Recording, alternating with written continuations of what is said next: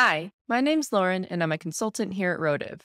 We're an official Salesforce partner that helps small businesses automate their processes. Today, I'm going to show you how to create a new list view in Salesforce Lightning.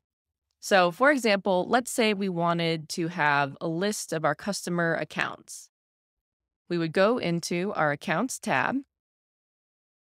click on the gear icon, and hit New. We'll call this our customer list. I'm going to change it so all our users can see this view. And then here's where we start to add the filters. I want to filter by all accounts, so it's a full customer list in our org.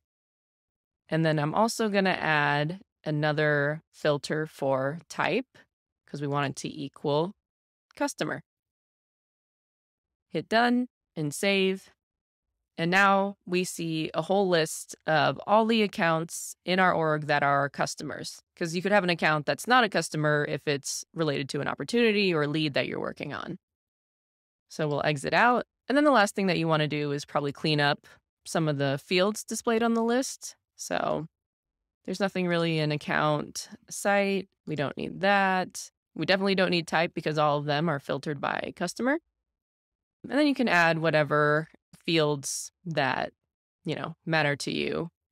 It's good to have the owner in there. But that's it. That's how you create a new list view. You can click in the top left corner and toggle back and see here are all your accounts, no filters, and go back to your customer list to see just your customers. I hope you found that helpful. If you did, please click like. If you would like more Salesforce how-tos, click subscribe. And if you would like help automating processes within your own business, feel free to email us at hey@rotive.io. Have a great day.